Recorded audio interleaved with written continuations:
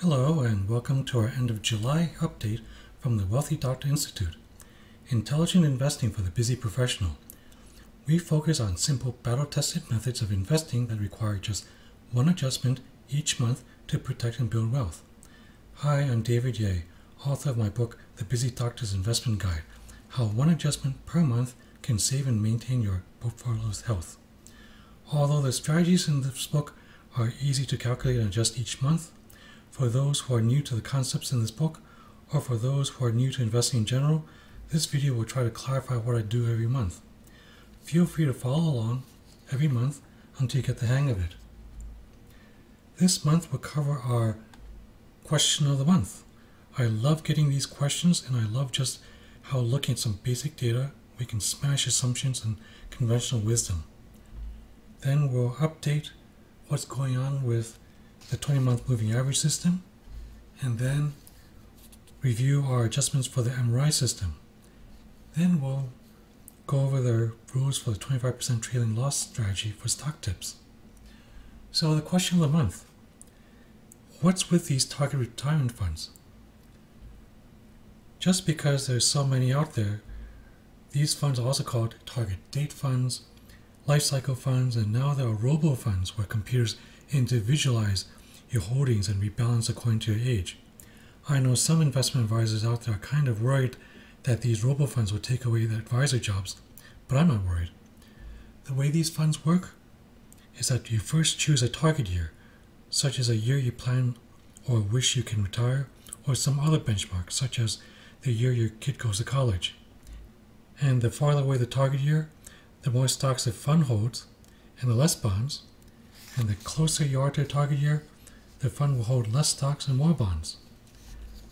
There is no standard way to manage these funds. So the concept is this: if this blue line represents how stocks have done over the last 12 years, and the red line represents how bonds have done over the last 12 years, notice how stocks can go up a lot, but can also go down a lot. Whereas with bonds, while not fluctuating quite so much, doesn't do as well as stocks over the long term. In the beginning, the fund might actually allocate more of your funds into stocks to take advantage of growth. So theoretically, you could lose more as well, but that's okay because you have more time to make up losses. As the funds approach the target date, theoretically the pie gets bigger, and they put you more into bonds than stocks. So first we'll clip some misconceptions about these funds. People actually assume that they can't lose money on these schemes. I'm going to show you how that's so wrong. People assume there's a guaranteed rate of return. Far from it. In fact, if you look at how volatile both stocks and bond funds can be, you can see how volatile target funds can be. And of course, people think that just by throwing money at these funds until a target date, that's when they can retire. That was never the intention of these funds. All they're designed to do is satisfy some theoretical asset allocation model and then claim that they're keeping you safe by optimizing the standard of care, then justify their sophisticated asset management by charging higher fees. And then there are the assumptions. It's cost effective.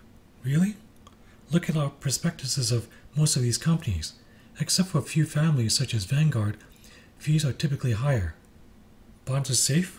Bonds can go up, bonds can go down. Holding an individual bond until maturity is relatively safe because you typically don't sell bonds once you buy them. You just hold on for dividends until the bond matures, so you know exactly how much you're getting in the future. A bond fund, however, doesn't have a set maturity date, and bond funds can also lose value. Bonds move in opposite directions to stocks. That's how funds get safer, especially during stock market crashes. Really? Well, take a look at the data. And the glide path. Well, we all think there's a smooth transition from when we get in until a target date. But boy, oh boy. So robo portfolios are basically target funds tailored to an individual investor. But how tailored is it? I went to one of the robo portfolio websites, plugged in my age, stated I want to retire in 25 years, and then for one set of data, for all the questions about risk tolerance, I made it sound like I was some kind of weak, lily-livered, mousy, meeky guy. I got assigned 61% stocks and 39% non-stocks. Okay. When I plugged in risk tolerance answers that made them think that I was some kind of death wish daredevil when it came to investing, it assigned me 69% stocks, 31% non-stocks. Now, a note about these percentages. Yes, traditional pie chart investing such as 60-40 stocks bonds or 70-30% stocks bonds. Every day there's going to be some variations. Stocks go up one day, bonds go down, or maybe they both go up the same direction, only stocks went down more so. The percentages will change even day to day, and they may change more than 1%. Does that mean that, practically speaking, if you really want to do the pie chart thing, you're supposed to rebalance to within 1% of each category? Heck no. Trading costs such as commissions and slippage will chew up your account if you trade so often.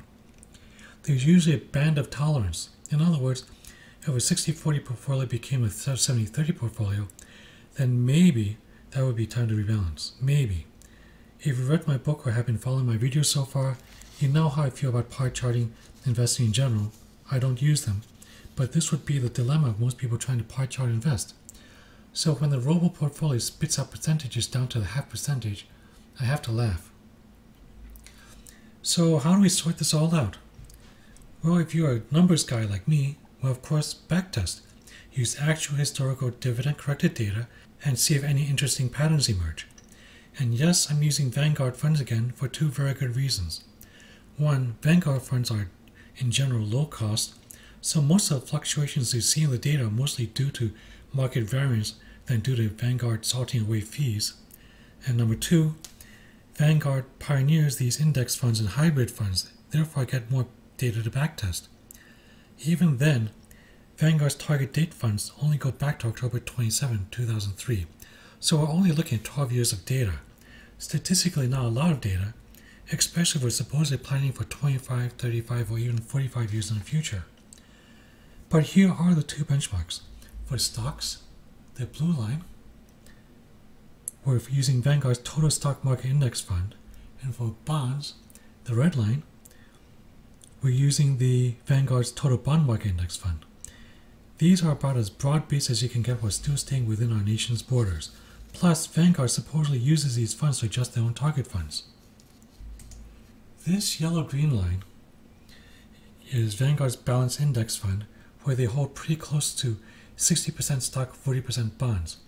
If you like 60%, 40% stock bond mixtures, instead of buying a stock fund and a bond fund and then rebalancing yourself, you only have to buy this one balanced index fund and Vanguard would automatically rebalance for you. So here's how it performs. During the first 4 years, from 2003 to 2007, it doesn't do as well as stocks, the blue line, but it doesn't do as badly as bonds, the red line. Makes sense. Remember, with any pie chart, the pie chart only does the average of the funds, so it protects you from doing as badly or worse than the worst fund, but it also protects you from doing as well or better than the best fund. And if you look at the market crash from 2007 to a low of February 2009, stocks lost 50.9%, whereas the balanced index fund only lost 32.6%.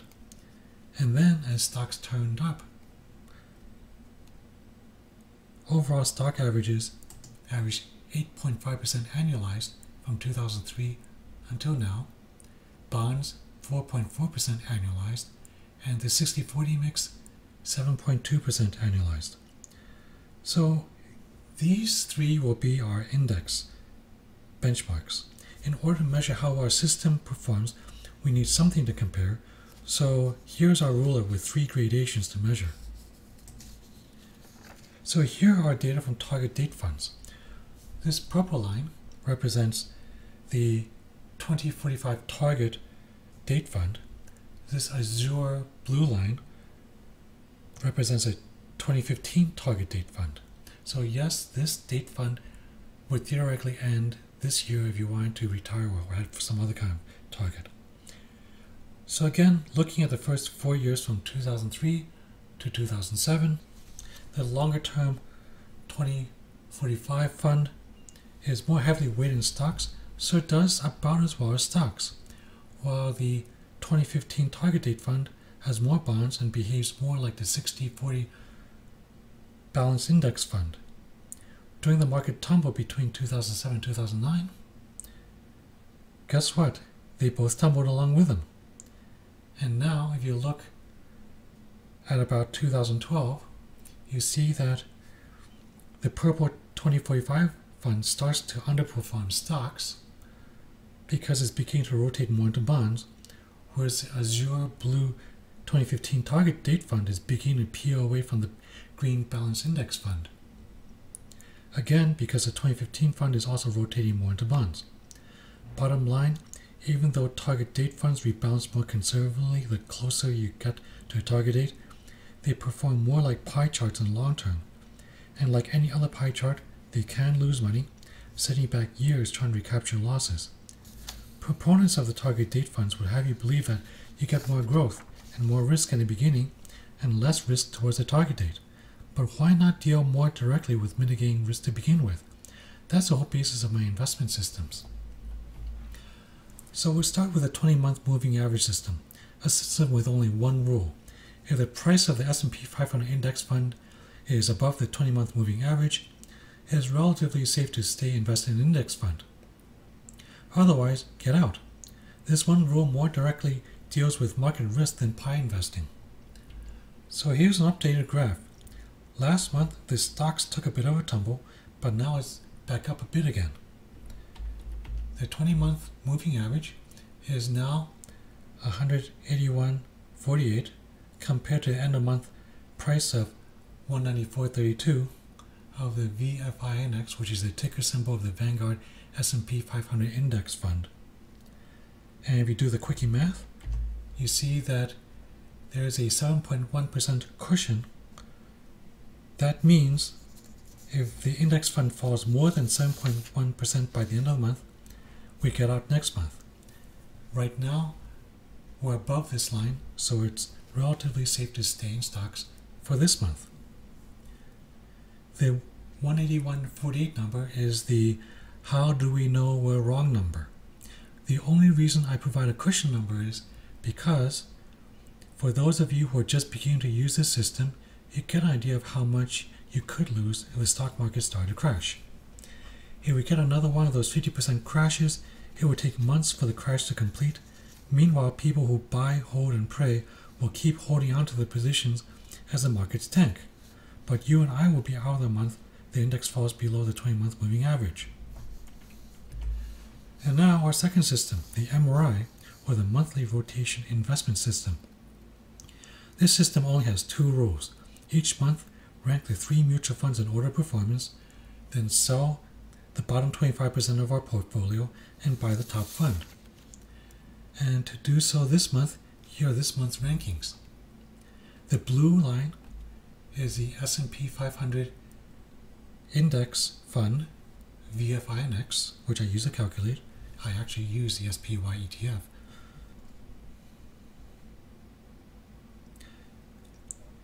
Which this month actually gained 2%, which of course the inverse fund lost a little bit more than 2%. And the emerging markets this month fell 6.8%. So for us, we would sell the bottom 25% of our portfolio and buy the S&P 500 index fund. Again, I actually buy the SPY ETF and do not actually buy the VFINX mutual fund, unless of course this was in some kind of retirement scheme where they only offer mutual funds.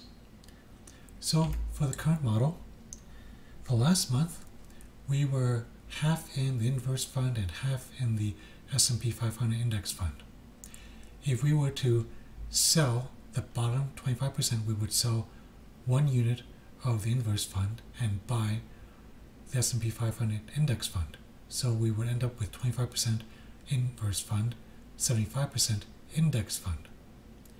And since one inverse fund effectively cancels one index fund, last month we were 100% in cash. This month we would be half cash, half index fund. Now here's a nuance. If you notice, each month, if the VFI index went up, the inverse fund went down a little bit more. If the inverse fund went up, the index fund went down a little bit more. Why is this? It's just another mathematical law about why losses are so devastating. When we lose 10%, we need to make up 11% just to break even. If we lose 25%, we need to make 33% to break even. And if we lose 50%, we need to make 100% to break even. So if we lose 1%, we need to make up 1.01% to break even. So if one of our funds goes up 1%, but the counterpart goes down 1%, the loss is larger than you think, and it adds up over time and results in a downward drift. That's one reason to favor cash anytime you have both a long and short position canceling each other out. So anyway, according to our model, this month's winner is S&P 500 index fund, so we sell 25% of our portfolio, the inverse fund, and we use the proceeds to buy the S&P 500 index fund. And just to go over the trailing stop loss method for buying an individual stock on a stock tip or stock rumor, again, if you're buying stock, monitor at least every week, and keep ratcheting up the stop loss order if your brokerage doesn't already do that automatically. And if the stock goes up 33%, remember to buy more. So, in this month's video, I addressed a question I'm often asked about target date funds and target date systems. If you look under the hood, the rebalancing system or the glide scale doesn't really improve that much more upon the static pie chart designs, with basically the same weaknesses as any other pie chart system. The weaknesses boil down to how pie charts only indirectly deal with market risk, whereas I just updated you on 3 different ways to mitigate risk more directly, namely with a 20-month moving average system, the MRI system, and the stop loss system used to deal with stock tips. No system is perfect, but a system that passes backtesting scrutiny has a higher chance of succeeding than our default invest from the hip approach. Keep those questions coming. I know I talk to several of you personally each month, but for those of you who only heard about me indirectly, maybe you got a copy of this video forwarded to you by a well-meaning friend or colleague, here are ways to get in touch with me. And until next month, invest safely.